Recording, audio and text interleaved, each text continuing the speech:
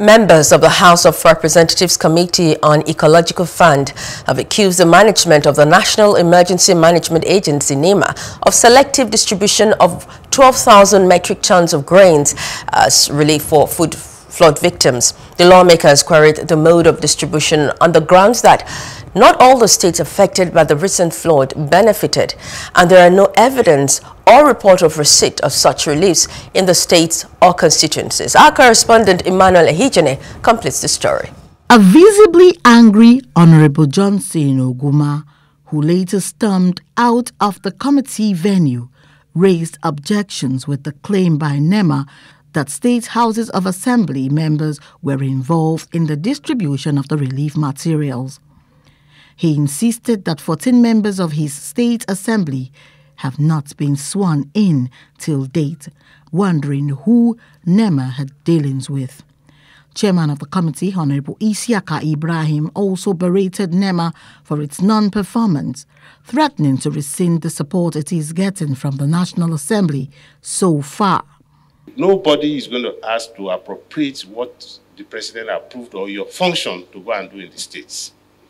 The question and the gap there is, while going to the state, members from that state, you did not carry them along to say, I'm doing so in your state, for them to be part of what is being done there. How can you sit before us here? You are facing me. You are telling me you informed the senator from my place when you were going to my state. Why are you telling lies? You want me to call him and put him on speaker?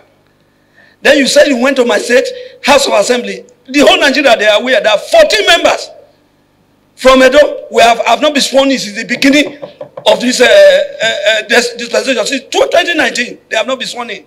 In the whole of my area, we don't have any assembly member. And you said you inform assembly member from my state, and I'm here. And it's my own federal constituency that is swallowed up by the flood. In his submissions, the Director General NEMA informed the committee of its agency's prompt response to save lives of Nigerians and safeguard their livelihoods.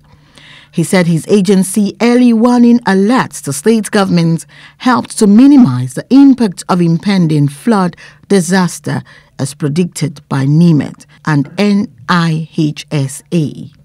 If a hut in a village catches fire, they'll call NEMA. Anything that happens anywhere within the state, it's NEMA that intervenes. Instead of that approach whereby the local government or the state respond, if we are telling you that what we receive can handle what we are doing, then you know we are far away from the truth. According to the report, a total of 181,600 houses were partially damaged. 123,807 houses were totally damaged. 176,852 hectares of farmland were partially destroyed, while 392,300 hectares of farmland was totally destroyed as a result of the flooding this year. Hello, hope you enjoyed the news. Please do subscribe to our YouTube channel and don't forget to hit the notification button so you get notified about fresh news updates.